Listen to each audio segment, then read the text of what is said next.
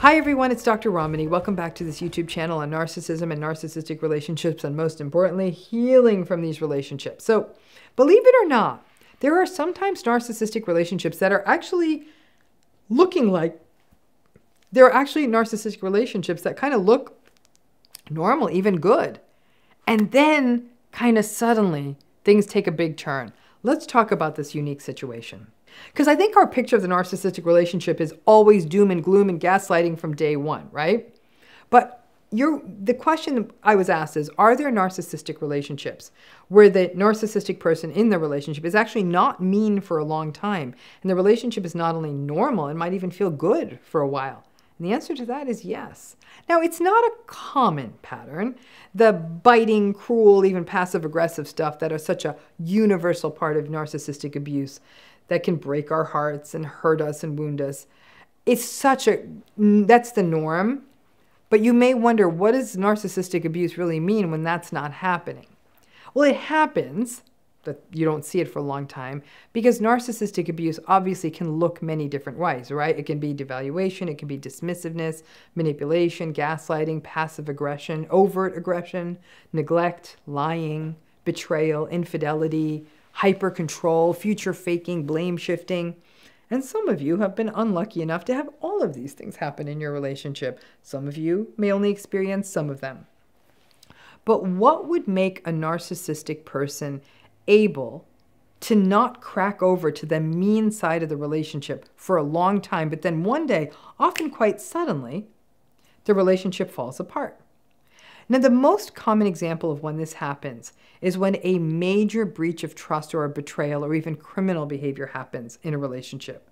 For those of you who haven't watched it yet, the show and podcast Betrayal offered one of the best examples of this.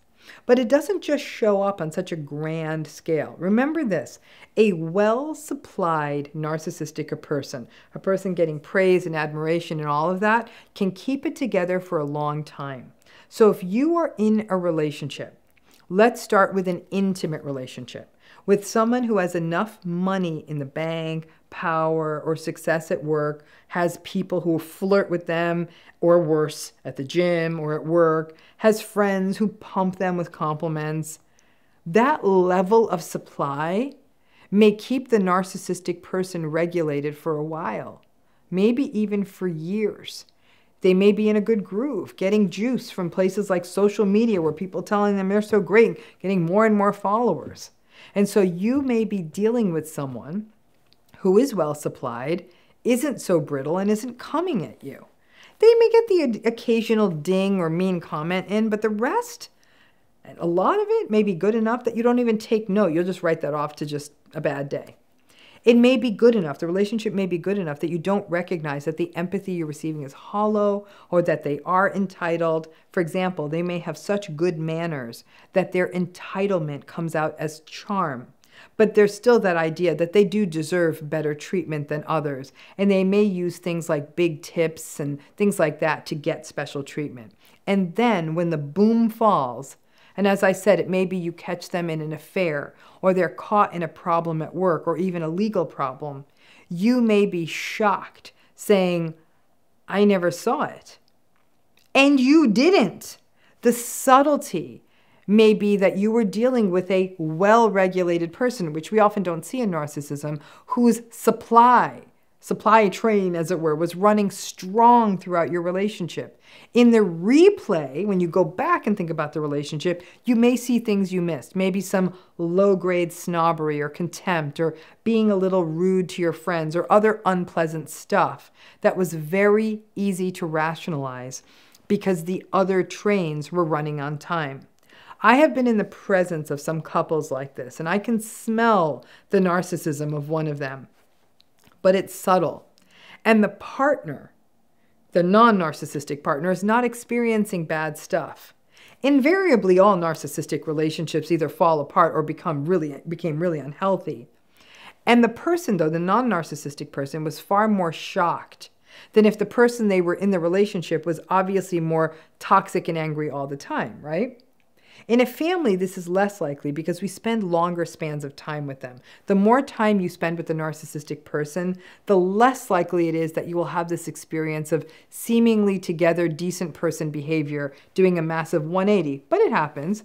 However, I have to tell you, I recall being told stories of people who remember a father who wasn't around that much, but when he was around, he was playful and he was fun, but then the father gets arrested. And then they also come to find out that the father was a cheater and mistreated his employees and embezzled a bunch of money. A little kid's not going to see all of that. So that father was regulating and getting their needs met elsewhere. So they come home as a decent father for a minute, right? This all may be clearer in the workplace. The charismatic boss who gets caught in a scandal and everyone is surprised. Maybe nobody really knew the boss well. The grief in these sudden narcissistic fall off the cliff relationships, the grief is mixed up with massive shock, because unless you do this for a living like I do, you wouldn't have noticed it. And even I don't know that I'd noticed it. There was more than enough in the relationship that felt comfortable, or the trimmings of your life together were comfortable enough.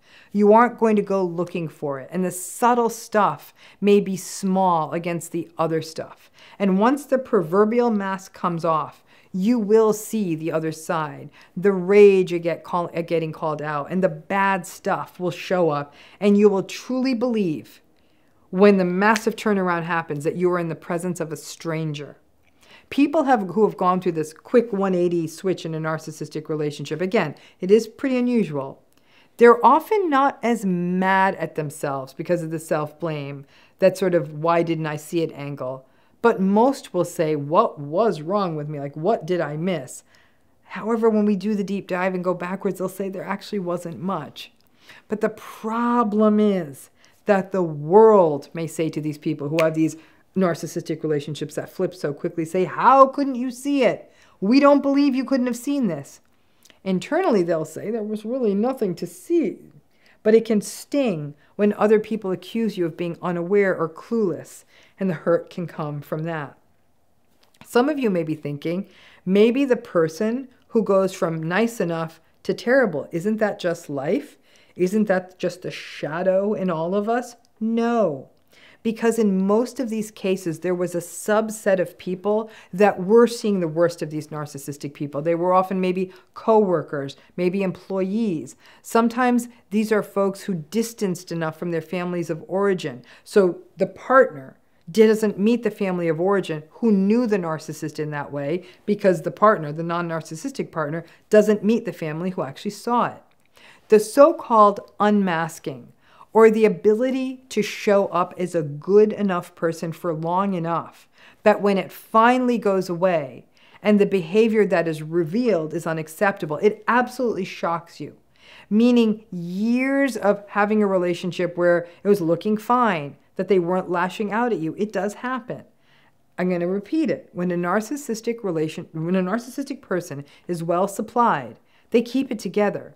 Which is why some narcissistic folks are better able to keep it together at work than at home, because at work, they're often getting lots of validation.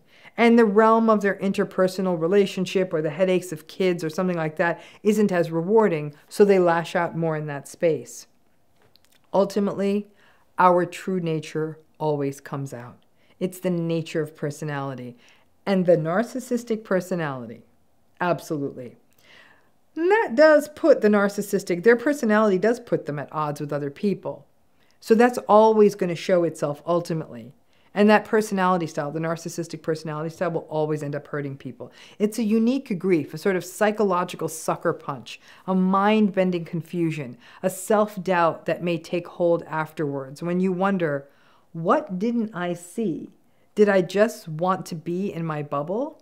The well-supplied narcissistic person is very attractive, and frankly, the more emboldened they become, the more life goes their way.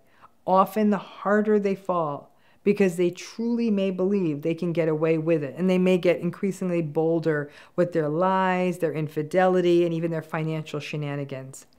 The entitlement and grandiosity and arrogance may leave them feeling that they can get away with it. So they push the envelope, and that is often when it all comes crashing down. So if you are in a relationship with them due to no bad deeds on your side, but because of your bad behavior, you end up being the worst casualty. But that rapid shift in what seems like a well put together relationship to the world that literally goes hurtling over a cliff, and the things that are found out, they're usually awful, big, terrible infidelities or lies or financial mismanagement or even criminal behavior. And a person will then come to find out how awful the person they were in a relationship was with other people. All the hallmarks of narcissism in those other relationships. To be in a relationship like that has got to be one of the most confusing and startling experiences. But like I said, some people will wonder, how did I not see this? Other people may be mad at the person in the relationship saying, you must have seen this. Or the people hurt by the narcissistic person will say, no way, I don't believe you didn't see this. So some of that comes from the sense of shame that other people might have been harmed by the narcissistic person, or sometimes it's not that other people are being harmed.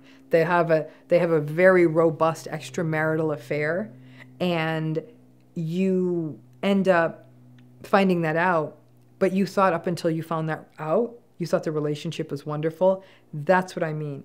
Because that narcissistic person was playing both sides of it, they were getting plenty of supply. So everyone was seeing the best version of them. And that does not tend to last. I know many of you weren't in this kind of a circumstance because it's not that common, but if you were, I want you to know it does happen, and it can really, really feel like the Twilight Zone. Thanks again.